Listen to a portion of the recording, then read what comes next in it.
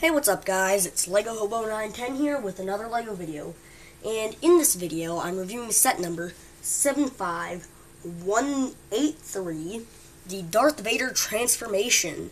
And this is the scene that, this is the set that you can use to reenact the scene where Vader goes, "No!"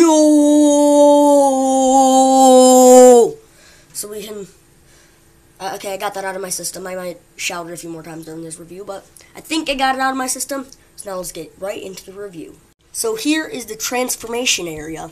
And as you can see, there's lots of clear pieces to represent lights, and some white bits there to add a bit more detailing, and this is very rounded. In the center there, that's just hollow there. That's not a white piece, that's just hollow there, leaning against my white background. And now that you got kind of a general idea of what this looks like, I feel like the best way to review this set is to kind of go through how it happens in the movie. It's one of those sets where it has kind of a pattern of how things go. So first you start off with your burnt up Anakin Skywalker here. And then you have this little knob here. And as you can see, if you push it up and down, it raises the table. You can go as slow or as quickly as you like. But also, if you turn it, you can see it'll flip the table. And on one side, we have Anakin Skywalker here. Then you can flip it to the other side to get Darth Vader. Now back here, there's this little system where you put Vader's helmet in there. And then this can slide like that and go like that. And then you can just put Darth Vader's helmet on. It's not exactly how it is in the movie, and sometimes you kind of need to push down on Vader. Because in the movie, the mask just comes down, but it's similar enough. I feel like this is a great feature. Then once it's on his head, these rubber pieces just slide off surprisingly easily. You can retract that. And back there, there's also some more clear pieces to represent some lights. And then, using this feature, you can raise the table. And as you can see, there's still burnt up Anakin on the other side there. And then Sidious and Vader have their little conversation, and then Vader gets mad, and you can use these little bits here to knock down these platforms here. And also you can just knock down that droid if you want, and then you can have Vader step off the platform, put his hands in the air, like he just don't care, and then he can say, "No!"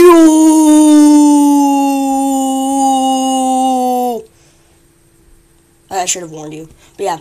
Then he can say no. No! And, yeah, I'm going to show you some of these little side builds here now. So our first side build, which you can knock off here, is this probe droid here and lightsaber rack. And they're just making the probe droid look like it's flying, using this little clear piece. Though this arm here is very, very loose, and it tends to pop off sometimes when you drop it. So I wish they would have chosen a tighter piece, or maybe mine is just oddly loose, because this is very wobbly, and like as you can see, if I tilt it, it just moves. And then it's shaped up nicely with these silver grill pieces, and that's actually the only thing knocking it off. If this wasn't here, then it wouldn't actually be able to get knocked off. As you can see, there's one red and gold lightsaber, and one silver and red lightsaber here. And the red and gold one is for Sidious, or Palpatine, and then the other one goes to Darth Vader. And I know his hilt isn't actually gold, but it's a good way to kind of differentiate them. And yeah, overall, this one's pretty cool. Let's just take the probe droid off for a little better of a look. It's a fairly simple build, but it looks really nice. And so now, yeah, also sometimes this clear antenna piece pops off. So now we have our other medical droid here. And as you can see, he's covered in a bunch of tools. They didn't actually give him anything medically specific.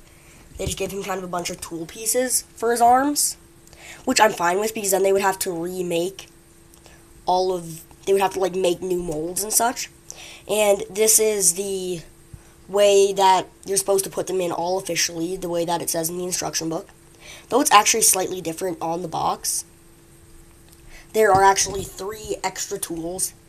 You have the screwdriver, which I think would actually look a bit better as kind of a probe. And then you have this cross thing. I don't know much about tools. I'm not really sure what that is. And then you have the other wrench. As you can see, he's just holding this, oh gosh, I forgot the name. It's a type of wrench here. The drill, an oil can, this kind of gear locky wrench. I don't know why they want that one upside down. This open wrench and this hammer. There's also two little kind of blood bag things, which you see him actually crushing the movie when he gets mad and everything breaks. And then the top of the head here just has this kind of singular eye going all the way around it, and it can also rotate here. Don't really see the need to have it rotate, but it can.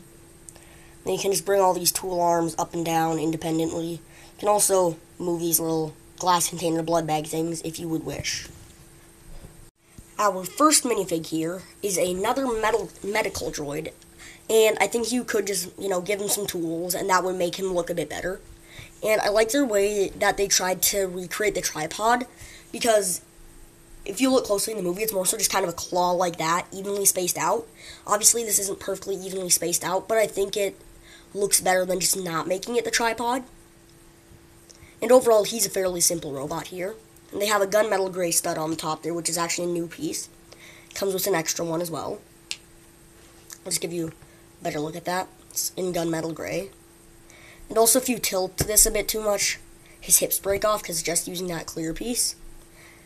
Yeah, overall, he was a very interesting build, to say the least, because you weren't just using generic battle droid bodies and such. It's very brick built up. The only things that are actually droid pieces are those legs and those arms. The rest is just completely built up, which was a very interesting experience.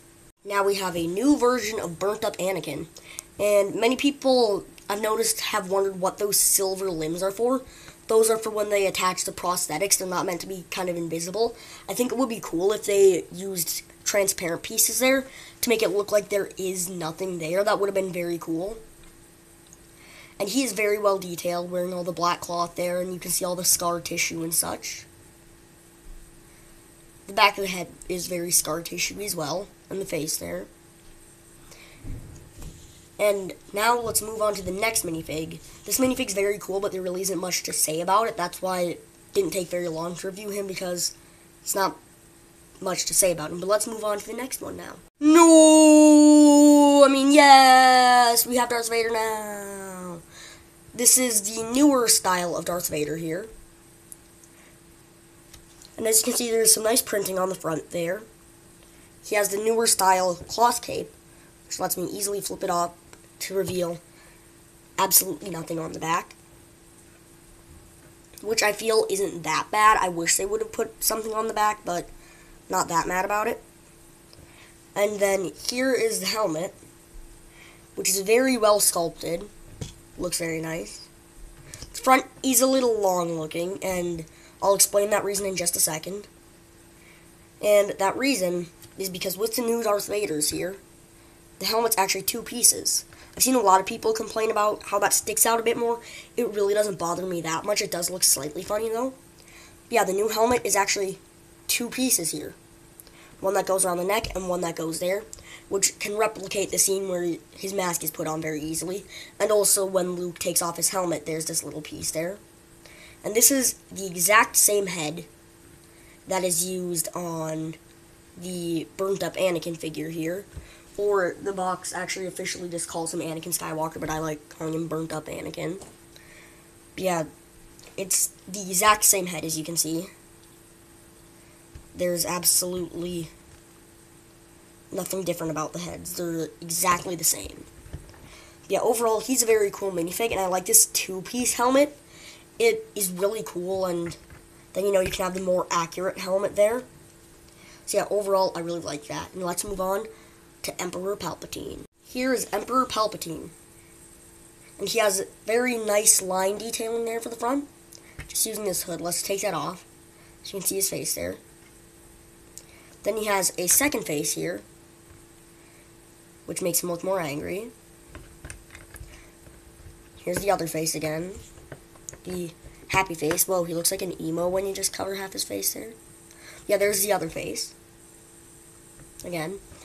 And then he has the newer cloth cape as well. And if we flip that up, once again, there's absolutely nothing, which once again, I'm pretty fine with because It's going to be covered mostly with the tape anyway. Yeah, overall, he is a very cool minifig, and there really isn't much to say about him, just like with the Anakin Skywalker minifig. There isn't much to say about him, even though he's really cool. Overall, this set is really cool and has a nice selection of minifigs, and a surprising amount for the price as well. This set is, I picked it up for $25 at my local Walmart. I'm pretty sure it's actually $30. So it has a decent amount of minifigs if you count this droid as a minifig, which technically the set doesn't count as a minifig, but I do.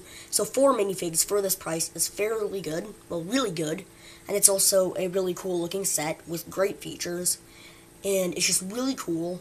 Great way to get the new Palpatine, the new Anakin, and the new Vader, all for a fairly cheap price.